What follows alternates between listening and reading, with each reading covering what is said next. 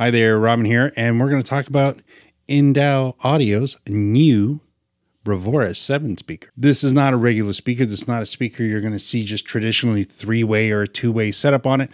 No, this is unique all on its own. Now, they sent me an email asking me if I want to talk about it, which was odd because it had been just a little while since I actually saw their original prototype speaker, which looked like a soccer ball. And it was basically a whole bunch of neodymium drivers set up in a ball. You can look it up online. I'll have a link to it down below.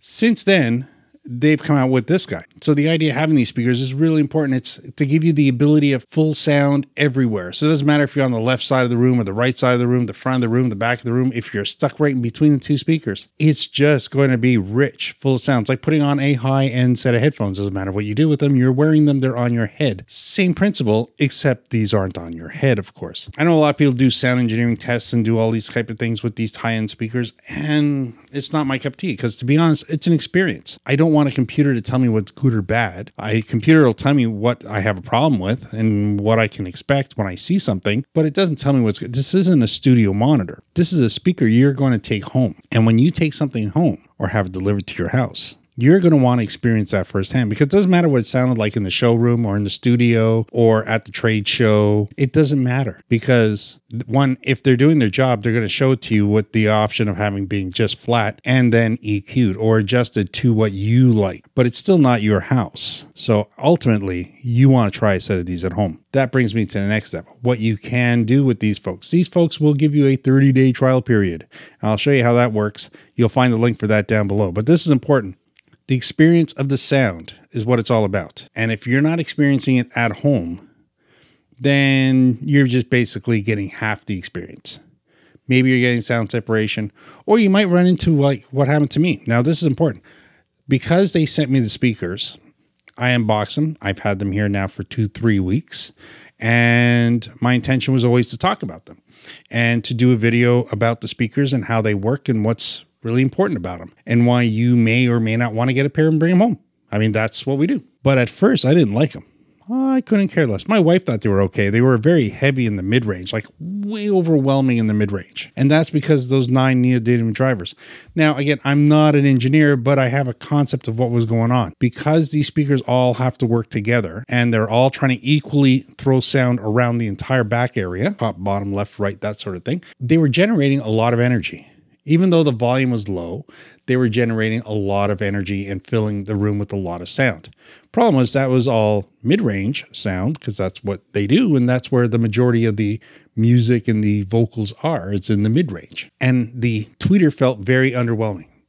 Like, I know they were saying it was going to be very tight. Like, the sound separation is very, very tight, like 15 degrees.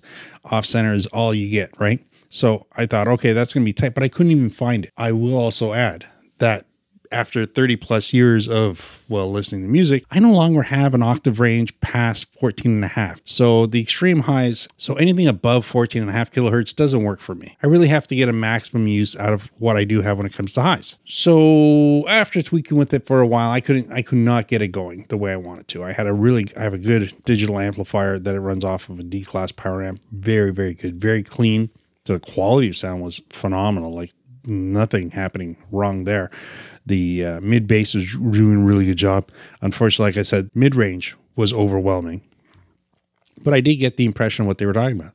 You can move around and you can certainly tell that the full sound was there. It was just amazing. But I had no highs, and I really didn't feel like I was having a good control at my low end. So I got my equalizer out, which is a 2-channel 31 band EQ for each channel, and of course, you can do this on your computer. If you play your music through your computer or through whatever program you have, you can do this digitally. I just happen to be lucky enough to have hardware that does that. And it's nice to look at, the hardware in motion. So, actually seeing what you're doing, physically manipulating it, that sort of thing. Again, you can do this all digitally. It's all available to you. And I started playing with that. Found what I was missing, brought that up, took away what was way overwhelming, brought that down, made it my own. Made it into something I wanted to listen to. And amazingly enough, I've had a set of speakers. I have some studio monitors from 20 some odd years ago, made by JBL. They were made in Northridge, California, so made in the USA. fraction of the price of these, and I absolutely love them. And I've had them for like ever since then, since they came out. And I've been like, that's always been that's what I like, fixation. I've had lots of speakers, but that's what I go for. So I needed to say, well, can I make this like that? And it turned out I can make this better. So yes, at first I had a lot of struggles with the highs, but I fixed all of that. So now that's all been put to rest, right? So I originally made a spread of 25 dBs between the mids and the highs. After that, we did adjust it down so that it's only about 17.5 to 20 now. So we reduced the spread a little bit there. I wanted my bass to be more predominant and I want it to be more noticeable, even though it's a mid bass driver with a passive radiator on the backside, and it is 7 inches. So you have to respect all of that, right? So you got a mid bass driver here, you got a passive radiator in the back. Taking that all into consideration, you were getting very good bass response out of the back, regardless, and you were getting nice full range bass out of the front. The mid range bass worked out really well.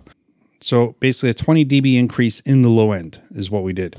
So there we go. So from the actual mid range to the actual low end, I adjusted it by at least 20 dBs. So the range I just gave you for the highs and the lows would be a ridiculous amount of drop in the mid range. Normally, it would just be sharp and lows. That would be it. You'd just have sharp highs and thumpy basses, and that would be it. Nothing else. But with this speaker, that's not the case. So because you have those 9 mid-range drivers, you're creating an enormous amount of separation in sound. The left and right can be heard anywhere in the room. You can be standing literally, and it has happened, by the way. And I thought I was bringing up the speaker that was closest to me because I heard it right away, and it felt like it was right there beside me. And it turned out it wasn't. It was a speaker on the other side of the back counter. And I was like, wow, that's impressive. That's how well the sound carries from left to right. And it does, because you can literally be standing right in front of the actual right speaker and you will hear the left speaker. And it's not like one speaker overwhelms the other, because the actual drivers are facing 90 degrees from where you are. They're pushing out sideways. The speaker's never going to overwhelm you. You're not going to get this pounding effect right in your face, right against your ears. That's the trick. But that's also the reason why I had to do such a gain difference, a dB difference between the highs, mid-range, and low.